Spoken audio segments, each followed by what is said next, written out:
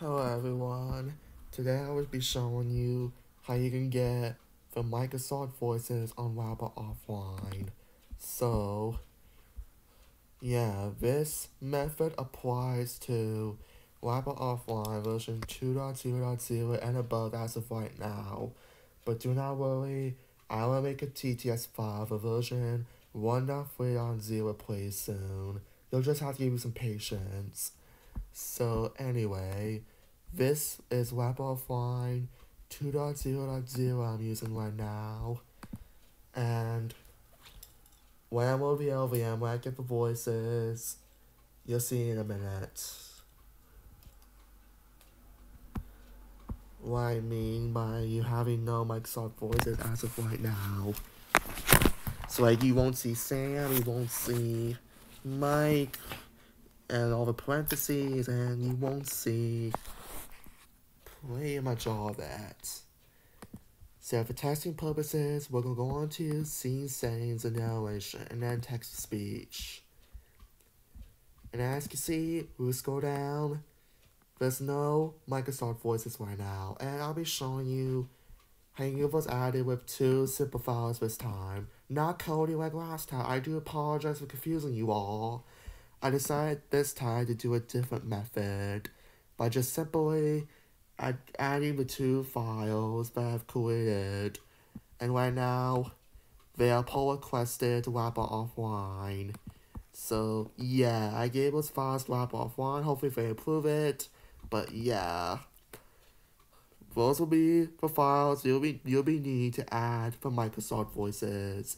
So you see, you're not having ameliorated that right now, and yeah. So I'll be showing you how you can simply add those voices from this website. So what you're gonna do is simply use these 2 files which you downloaded from a download link in the description. These were files that will be included. The voices.json file will be going into the data folder of your Rapper folder, and this file will be going into your models folder of your Rapper folder. I'll be showing you how to copy those files to those 2 folders. So yeah, and if you use these 2 files, you won't have to use the Microsoft Voices from this website anymore. Instead, you'll just be having them built in, and you won't deal with so much stress. So first up, what you're gonna do is, you can either copy your voices.json file first or your tts.js file first. So yeah, just copy the TTS file first, just make this easier. I mean, at least, yeah, copy that first. I mean, no, don't do that.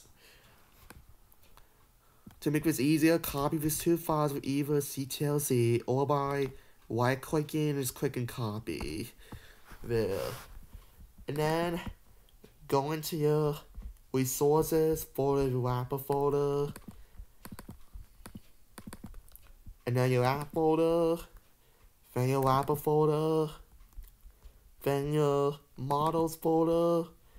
Either folder works, it can be data or models, except voices.json file goes into the data folder, which is right here, and your tts.js file will be going to the models folder, which is over here, which is what I selected right now. So double click on that, and then delete the old tts.js file by either using shift and delete or by right-clicking and then just doing delete.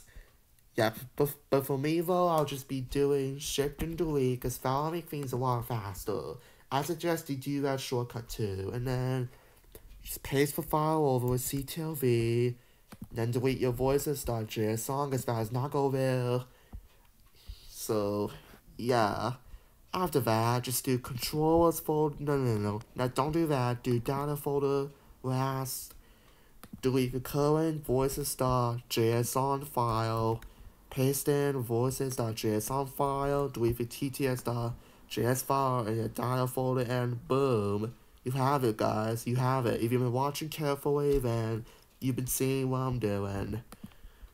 And when you double click lab.exe file now, it should open. And guys, we did this correctly, but you should have your Microsoft folder. No, that folder, no. Otherwise, I think, sorry about that. If you did this correctly, you should have all your Microsoft voices in your TTS, text-to-speech option thing. I'll show you what I mean, if you're all confused.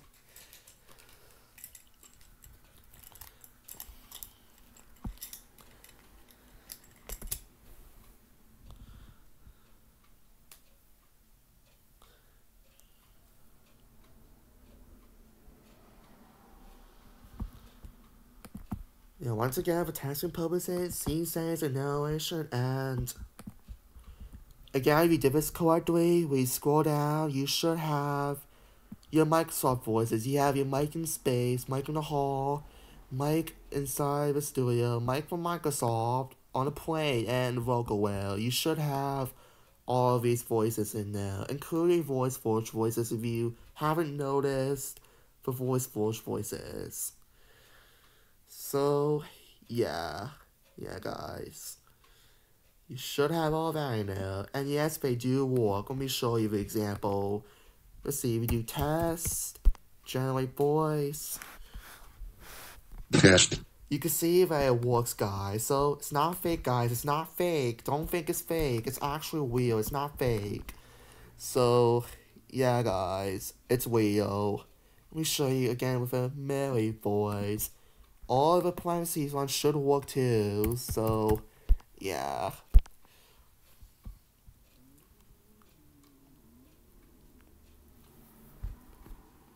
Test.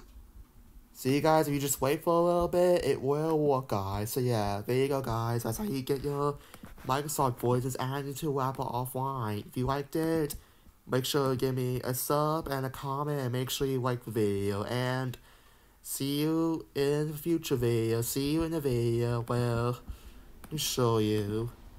See you in the video where childish wife goes to Burger King.